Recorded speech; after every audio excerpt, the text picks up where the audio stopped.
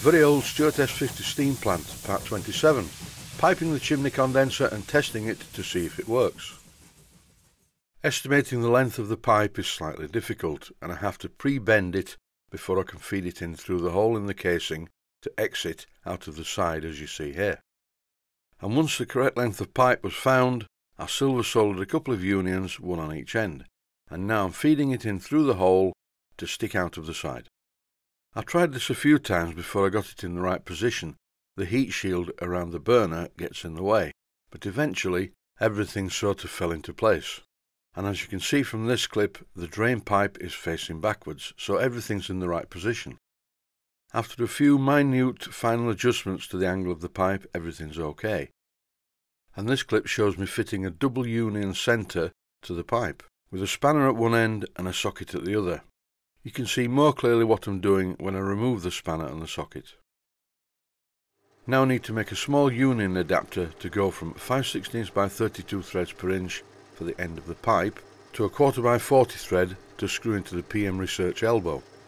The exhaust piping is 3/16 of an inch in diameter, and the general idea is the larger the exhaust pipe the better. Once the steam's done its work, you want it out of the way, with a minimum of back pressure. As you've just seen, I'm using a tailstock die holder to cut a 5/16 by 32 thread on this end. In the last episode, I temporarily lost my parting tool, but I found it again. It didn't go to the new workshop, and here it is in action, parting off the work. I can let it fall into the chip tray because I've cleaned it out. Now I need to cut a thread on the other end, which will be 1/4 by 40 threads per inch. So I'm screwing the 5/16 part of the work into a nut and holding the nut in the chuck. For a threading operation on the other end of the work, it's no good holding it by the thread that I've just cut, because it would just rotate and damage the thread. Also, if I hold it by the hexagon part, that will get marked by the chuck jaws. Over the years, I've turned so many pieces of bar down to 1/4 of an inch in diameter, I can almost do it blindfold. But I will insert a health and safety warning: it's not a good idea to use a lathe when using a blindfold at the same time.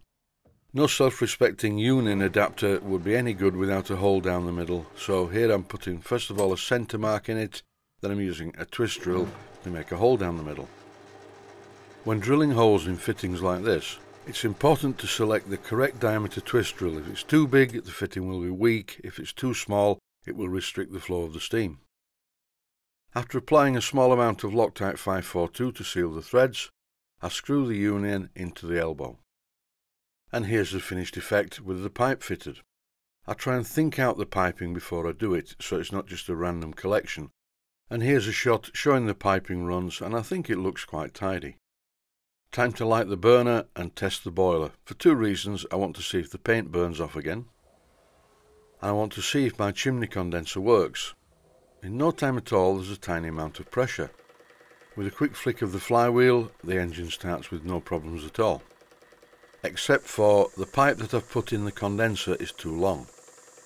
The water's coming out of the pipe and splashing on the baseboard. When I was making this pipe, I thought, well, I think it's a bit too long, and sure enough it is. So we'll shorten the pipe very shortly. The good news is the paint isn't bubbling much this time. It's getting very stable, and these really do look like bricks. I'm quite pleased with this effect. Yesterday, when I made this video, before I made it, I went up to Blackgates Engineering and bought some heat-resistant material, which I'm going to fit inside the boiler at this side.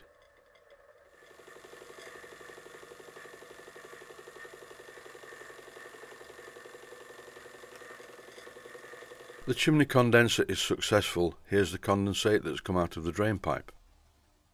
I left the boiler to cool for a little while, and then I started to remove the piping. All of this piping needs to go in the acid bath. The acid will clean off the oxidization both on the inside and outside of the pipes. Some of the pipes are going to be polished and others are going to be clad in string, so this will all be part of the operation. The exhaust pipe, for instance, will be polished, but the steam inlet pipes will be clad in string because they get very hot.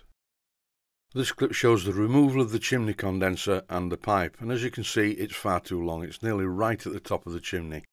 I'm just going to chop it in half and that should be okay.